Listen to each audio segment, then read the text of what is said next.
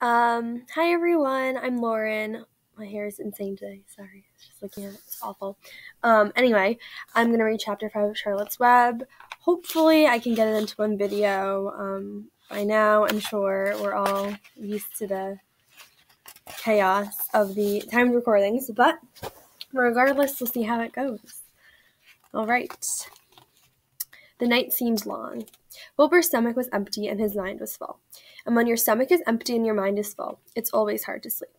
A dozen times during the night, Wilbur woke and stared into the blackness, listening to the sounds and trying to figure out what time it was.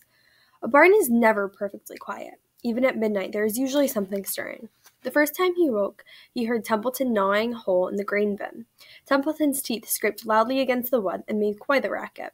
That crazy rat, thought Wilbur. Why does he have to stay up all night, grinding his clashers and destroying people's property? Why can't he go to sleep, like any decent animal? The second time Wilbur woke, he heard the goose churning on her nest and chuckling to herself. "What time is it?" whispered Wilbur to the goose. "Probably obbly about 11:30, said the goose. "Why aren't you asleep, Wilbur?" "Too many things on my mind," said Wilbur. "Well," said the goose, "that's not my trouble. I have nothing at all on my mind, but I have too many things under my behind. Have you ever tried to sleep while sitting on 8 eggs? "No," replied Wilbur. "I suppose it is uncomfortable."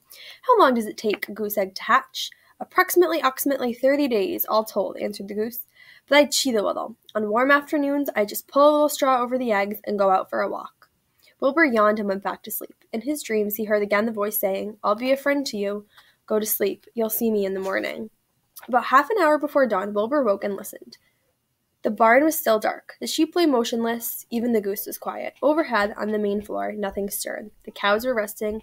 The horses dozed. Templeton had quit work and gone off somewhere on an errand. The only sound was a slight scraping noise from the rooftop, where the weather vane swung back and forth. Wilbur loved the barn when it was like this, calm and quiet, waiting for light.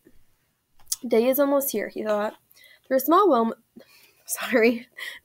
window, a faint gleam appeared. One by one, the stars went out. Wilbur could see the goose a few feet away. She sat with her head tucked under a wing. Then he could see the sheep and the lambs. The sky lightened. "Oh, beautiful day! It is here at last. Today I shall find my friend." Wilbur looked everywhere. He searched his pen thoroughly. He examined the window ledge, stared up at the ceiling. But he saw nothing new. Finally, he decided he would have to speak up. He hated to break the lovely stillness of dawn by using his voice, but he couldn't think of any other way to locate the mysterious new friend who was nowhere to be seen. So Wilbur cleared his throat. "Attention, please," he said in a loud, firm voice. "Will the party who addressed me at bedtime last night kindly make himself or herself known by giving an appropriate sign or signal?" Wilbur paused and listened. All the other animals lifted their heads and stared at him. Wilbur blushed, but he was determined to get in touch with his unknown friend. "Attention, please," he said. "I will repeat the message. Will the party who addressed me at bedtime last night kindly speak up? Please tell me where you are, if you are my friend." The sheep looked at each other in disgust. "Stop your nonsense, Wilbur," said the oldest sheep. "If you have a new friend here, you are probably disturbing his rest, and the quickest way to spoil a friendship is to wake somebody up in the morning before he is ready. How can you be sure your friend is an early riser?" "I beg everyone's pardon," whispered Wilbur. "I didn't mean to be objectionable."